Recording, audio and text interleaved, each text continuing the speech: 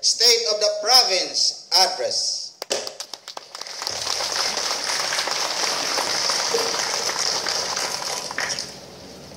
Most Reverend Barangay officials, Brigade Commander Alan Arojado, together with the men and women in uniform, regional and provincial directors of national agencies, fellow government workers, partners in peace and development, guests, Cotabateños, upang mapabuti ang kalagayan ng ating mga mamamayan ay bunga ng pagsusumikap at pakikipagtulungan ng ating finance team.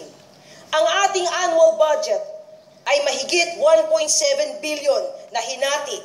General Public Services, 610 million. Health, Nutrition, and Population Control, 388 million. Social Security, Social Services and Welfare, 171 million. Economic Services, 432 million.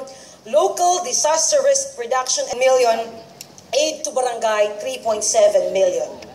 Mahalaga rin ang ginampan ng papel sa pagpapatupad ng General Revision of Assessment and Property Classification Project through Realty Tax Assessment and Collection System or RTAX at Revenue Collection Efficiency.